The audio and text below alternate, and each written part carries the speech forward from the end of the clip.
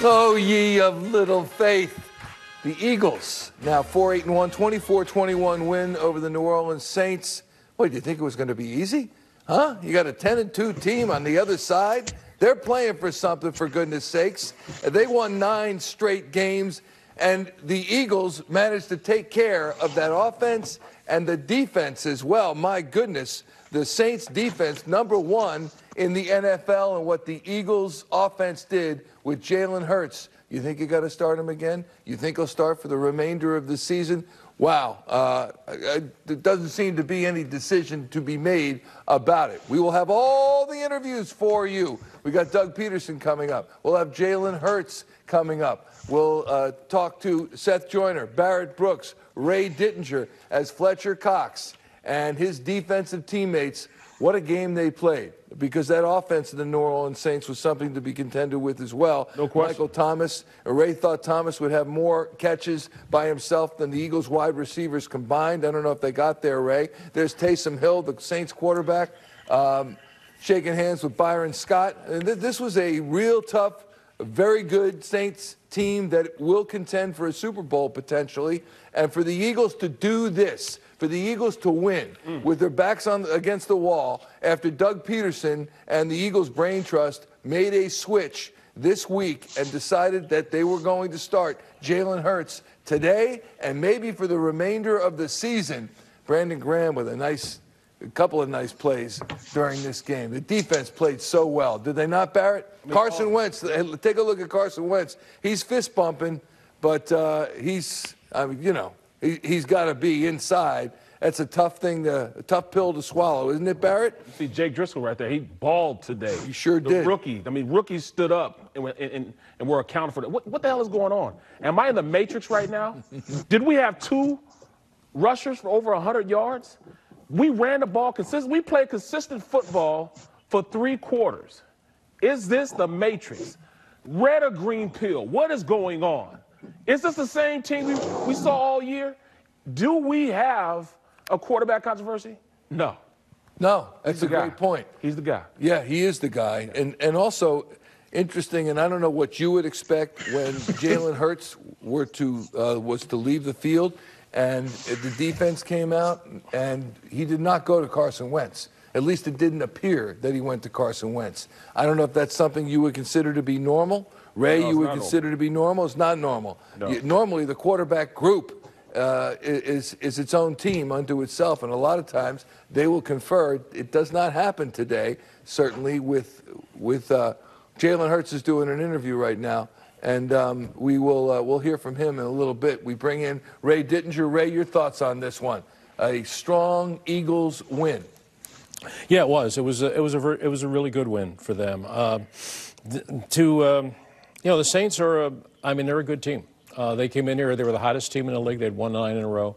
They had the #1 defense. I think one of the things that we did see here was one of the things that we talked about in pregame, which is the fact that Jalen Hurts represented something that the Saints hadn't had to deal with all year, which was a true running quarterback. I mean, you look at the teams that they had played, and listen, they were 10-2, and give them a full credit for that. But if you looked at the quarterbacks that they had played Matt Ryan twice. They had played Tom Brady twice. They had played Matthew Stafford. They had played Derek Carr. They had played Nick Foles. I mean, they had played all pretty much pocket passers. They had never had to deal with a quarterback who represented a real running threat, that represented a real zone read kind of runner, a real RPO kind of guy. And you saw in several situations in this game that they have problems with that. You know, on the long Miles Sanders run that he broke away for 82 yards for the touchdown run was largely set up because of the fact that they had to respect the fact that there was a fake in there and they weren't sure if he was going to hand off or whether he was going to take it himself. Kind of froze the linebackers and created some space inside that when Sanders hit it, he had a full lane to the end zone. That's the kind of thing they wouldn't have had to deal with if they were playing with a pocket passer. So I think that multi-dimensional kind of offensive threat that Jalen Hurts brought to the field today really gave problems to a Saints defense that was number one coming in. And the other thing was that the Eagles had a couple things happen today that they hadn't had happen before. My goodness, they intercepted a pass. We hadn't seen Who'd have thought that would happen? We hadn't seen them intercept a pass since the first Giants game here. That they got a couple of takeaways. They won the giveaway takeaway for one of the rare occasions. And as Barrett said, they had two backs over 100 yards. And I thought that one of the things and we've been stressing this and talking about this so much all along, is that Miles Sanders is such a threat. I mean, he is a home run hitter in the backfield. He really is. And he's a guy that you have to keep feeding the ball to him, because at any point in the game, first quarter, second quarter, third quarter, fourth quarter, any single carry, he can pop it and take it to the house. I mean, he's that explosive a runner. You can't do what the Eagles have done way too often this year, which is get totally away from him and lose him in the offense. He's too explosive a player. And this year now, he's had touchdown runs of 74 yards, and 82 yards. There aren't too many backs in the NFL that have had 3 touchdown runs of more than 70 yards in one season. I don't know if it's ever happened in history of this franchise, but that's the kind of player that Miles Sanders is. And I think that having Hurts running the offense today kept Sanders in the game longer. And that in and of itself made this a better offensive team. Seth, Joyner, Miles Sanders, 115 yards rushing. Jalen Hurts, 106 yards rushing.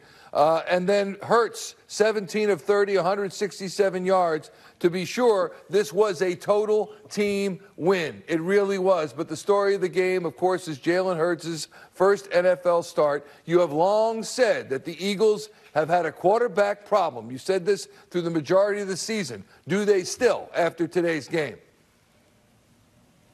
Absolutely, because Carson Wentz is still going to be the long-term starter on this football team. We're just finding out with Jalen Hurts that he's so much more than that little read option that they've been putting him in to run.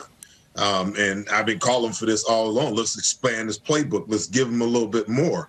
You know, I think the difference is, and people, you know, I just want to set the record straight, Michael, because everybody thinks that I dislike Carson Wentz as a quarterback. I don't dislike the man because I don't know the man.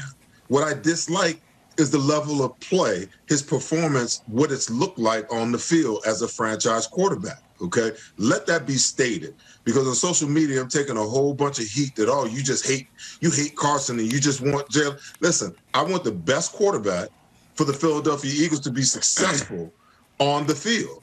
And if that's Carson Wentz, then that's Carson Wentz. If it's Jalen Hurts, then it's Jalen Hurts. I think the biggest difference that you saw in this game today is a quarterback who made very quick, decisive decisions. You had a quarterback that made good decisions. He tried to prolong plays, you know, when he could, and when it wasn't there, realizing he was out of the pocket, he just threw the ball away. Against man coverage, he realized when it was man coverage and when it was zone coverage, and when he would break the pocket, he'd get the yards that he needed down the field. People are going to say, oh, my God, you know, they ran the ball 36 times today and they only threw it 30 times today. That's why Jalen Hurts was so successful. But let's just consider how many of those runs. I want to know how many of those runs were called runs, those 18 carries that Jalen Hurts actually had. How many of those were called runs opposed to scrambles where he just made something happen? So I don't think that, you know, the narrative is going to be what everybody thought it was going to be. Listen, Carson Wentz is still the starter on this football team. Obviously, Jalen Hurts gave this team a big lift, and I think he deserves, in light of where this football team sits, I just think he deserves to play the rest of the season. Yeah. And you know what? If he hits a bump in the road, if he has a tough time, then you know what you can do. You can always go back to Carson. Carson is learning something through all this. He's standing on the sideline and watching and getting a lesson from a different perspective. And I think more than anything, that's what I've been calling for, not a complete switch at quarterback, but an opportunity for him to sit back and see the game from a different perspective. Seth, devil's advocate, I don't know how you can say that Carson Wentz is the Eagles quarterback, because if this guy plays lights out, and he did not today, certainly there were mistakes that he made, but he did not have a sack, while Carson Wentz has been blasted all season. And you can blame the offensive line all you want, but you look at 17 of 30 by Jalen Hurts, 167 yards is pedestrian. 1 touchdown, no picks, though. Passer rating 83.6. That's pedestrian, but he did not get sacked. He ran the ball 18 times, 106 rushing yards, and he did lose a fumble in the fourth quarter that broke us out into a Josh Sweat, I would say. We were a little bit nervous about that. But Seth, again, I got to go back at you because a lot of people say Jalen Hurts is the guy. He's playing well right now. The moment you put Jalen Hurts in as starter, then you've got to expect that he's going to compete for that job full time, and if he plays well enough, he'll get it. Well, but let's get through this season, Michael. Let's get through this season. Listen, I've seen quarterbacks before that sink into the abyss, and then all of a sudden they find their way and they come back. Okay, I'm not going to say that Carson Wentz is done. You can talk about what Jalen Hurts has done, and listen, who was called for Jalen Hurts more than anybody else on this show over the last 5 weeks? It has certainly been myself. Okay, but I'm not going to write Carson Wentz off and say that the guy can't play anymore, and I'm certainly not going to make a decision on 5 quarters of football. Let's let this thing play out. Let's see if Jalen Hurts can win out. If in fact Doug has made the decision that Jalen Hurts is going to be the guy the rest of the way. If Jalen Hurts wins out, okay, let's go into the offseason. Let's give him the rest of the playbook. Let's see how he digests that. Let's see what he looks like in training camp, and let's open up an open competition. Let's see if Carson's man enough to compete against Jalen Hurts for the job. You're going to tell me that anything that you saw Jalen Hurts run today, that Carson Wentz actually can't run some of those plays? Yeah, he can't run fast or as fast as Jalen Hurts. Man, that guy's got legs. He can move. Carson can run. He's mobile, but he does not have the speed that Jalen Hurts has. Ray, real quick, how much did the element of surprise help Hurts and the Eagles today that the Saints really didn't have a heck of a lot to go on, and even if they saw all that tape, they still never played the guy on the field? A lot, because I think that bringing Hurts into the lineup sort of prompted the offensive coaches, Doug Peterson and the offensive coaches, to reach into the playbook and come up with some new things. I mean, I thought that I saw more pre-snap motion in this game than I had seen before. Absolutely. I had some more different looks at the line of scrimmage. There was more deception. They ran a couple of just double reverse end arounds kinds of things that I hadn't really seen before, because they could tell from very early in the game that the Saints really didn't know what they were dealing with Jalen Hurts. They were kind of a read and react kind of mode, which is unusual for them. They're normally a tee off and get up the field kind of defense, and they were sort of back on their heels trying to figure out what Hurts was going to do. That gave the Eagles offense, and it gave the play callers really an opportunity to try some different things, which they did, and I think that had a lot to do with it. And the play calling, I think, really helped Hurts. I mean, the Eagles coaches in their play calling,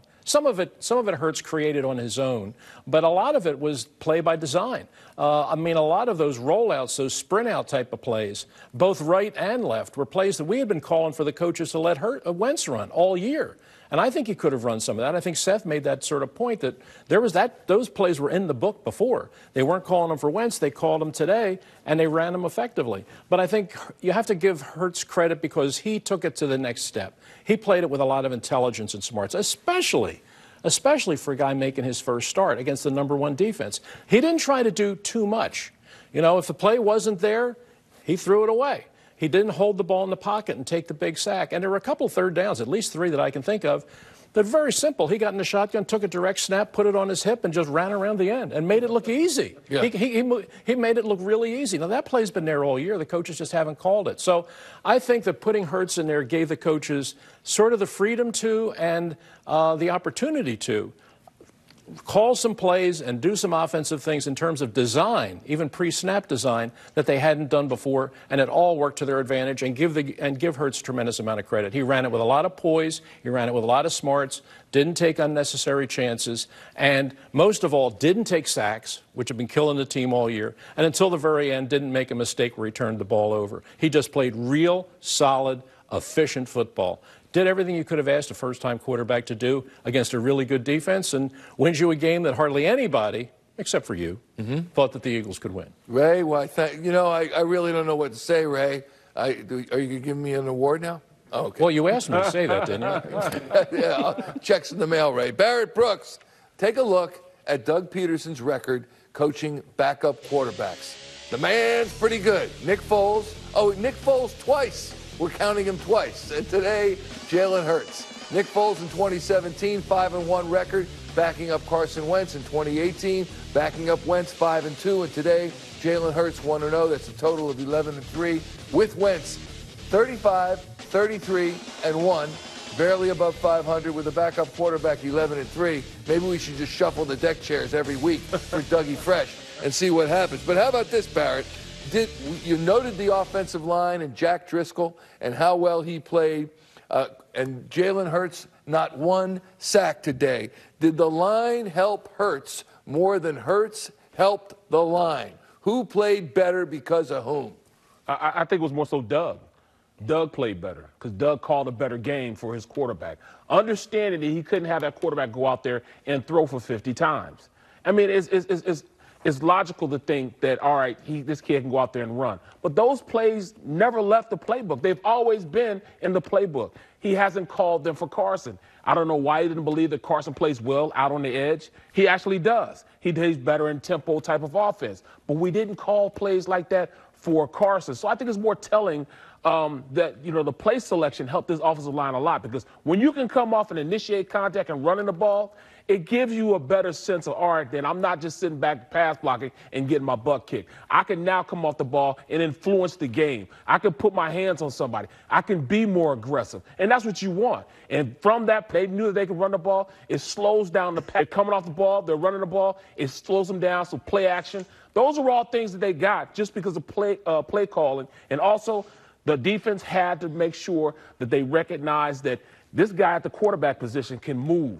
So since he can move, you have to play discipline in how you play your defense. Defensive ends couldn't just crash it. They had to make sure they stayed in their rush lanes because he could easily get outside and run and make the first down. You saw it happen. So that's what happened. This guy took advantage of play calling, number one, and number two, they ran the ball, and he just played phenomenal. I mean, I'm blown away that he played as well as he did. 100 yards passing, rushing. I'm not buying. Seth's not buying it. 106 yards. He averaged 6 yards almost every time he touched the ball on the ground. Yes, Seth, quickly. Got to take a break. Go ahead. I'm not buying the play calling thing, because that's going to be the narrative, because you know what that does? That bails Carson Wentz out even more. That, they called plays for him that they didn't call for Carson. Stop it. Stop it, man. No. They ran the ball consistently. Absolutely. Yeah. But we've been talking about that forever. Well, wait. But Seth, if Doug didn't call it for him, how could you not say it's play calling? If he didn't call the run plays for him.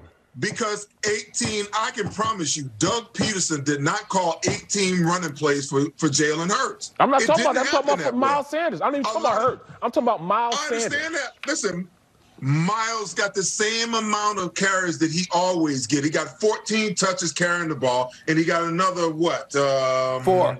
Another four catches. Yep. Another four catches. So he's got his 18 touches. That's my whole point. We're gonna ride this narrative that, Doug called so many different plays and we were so much more run heavy than we ever been. No. We ain't going there. We're not gonna let Doug Peterson, we ain't gonna let Carson Wentz off the hook like that. That's just not gonna happen. That's not letting him off the hook. That's telling to him. That's more telling to him that he doesn't do that. Sure it is, because what you're telling me that Doug Peterson came out and called 18 running plays for his rookie quarterback today. I ain't buying that. Yeah, all right. How about this?